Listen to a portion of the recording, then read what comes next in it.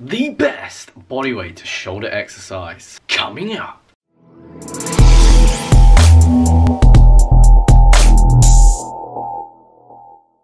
Crew members, welcome back to the channel, my friends. We're in a bit of a different scene here that I've not recorded before, but anyway, if you are actually, no, sorry, I apologize. It's good to see you here on the other side of the camera. And if you are new to this channel, you're new to body training calisthenics, then you should definitely consider, subscribe to the channel and turn on post notifications, because if you want to discover what your own body weight is truly capable of achieving, then you come to the right place. So make sure that you hit that button and turn on that bell.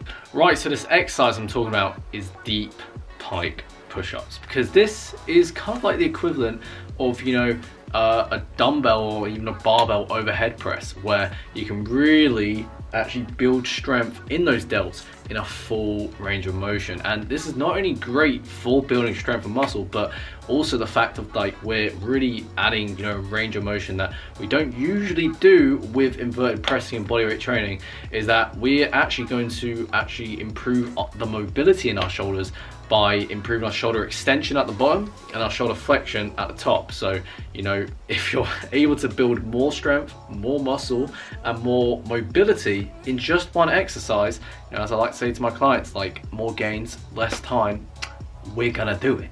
So when it comes to, progressions of the deep pike push-ups, you wanna think of it as you would with regular push-up variations, or actually in simple terms, you want to think of going low to high. So what I mean by that is that when you're starting out this exercise, you want to consider doing this on an incline by doing deep incline pike push-ups and focusing on really not only doing the good form cues of the pike push-up, keeping your elbows tucked in, you really want to focus on pressing and moving from top to bottom, or bottom to top should I say, in a vertical plane to load the shoulders in the most effective way possible. And then from there, you simply lower yourself down until the point, as you get stronger, to the point where you are doing this on the floor, doing regular deep pike push-ups.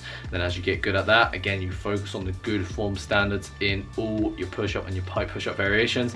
You simply do this with your feet elevated. So you do deep, elevated, full range of motion pike push-ups, which are absolutely brutal when you do this, particularly when you focus on having your body line as vertical as possible, as that's how you're going to load the shoulders more and more as you get stronger. And then obviously as we work our way up to the point where we're pressing our body weight more and more vertically upward, right, to make the exercise harder, of course the next stage would be deep full range of motion handstand push-ups, which of course, can be brutally honest, is something I cannot do right now. However, I can tell you that these progressions significantly help me with achieving the handstand push-up by the wall. And I'm actually talking about the chest to wall handstand push-up, which is a lot harder than the other handstand push-up variation on the wall. And so with that said, the full range of motion actually works as a really good tool to bridge the gap between each pike push-up variation. So if you're someone who struggles with pike push-ups on the ground, then you can simply do deep incline pike push-ups to help bridge that gap. And then from there, you can then use the deep pike push-ups to bridge the gap between the pike push-up and the elevated pike push-ups, as again, there's a pretty big gap between the two in terms of strength.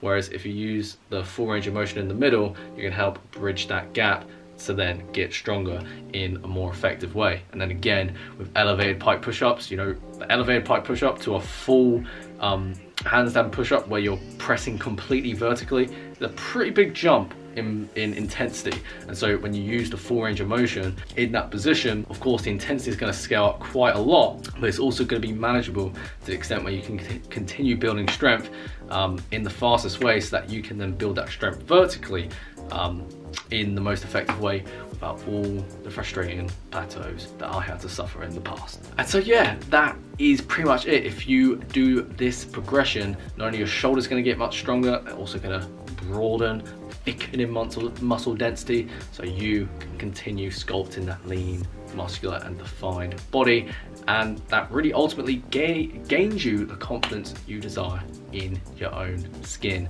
and veins, which is what we want, don't we? And so with that said, if you enjoyed this video, you like my content, you enjoyed watching every single minute and every single second of this video, make sure to like this video and comment down below that this video came with a tangent. And what I said, I'd also be curious to know in the comment section below, as you know, this was kind of like a best bodyweight shoulder exercise. I'd also be curious to know what other types of best bodyweight exercises you want to see on this channel in terms of different muscle groups. Again, comment that down below and I will be sure to read that, and we may then actually see that video suggestion on this YouTube channel in the near future. And so, as that is enough for me today, I hope you enjoyed the rest of your day, my friend, and as a crew member of the Gain Strength Express, keep moving forward.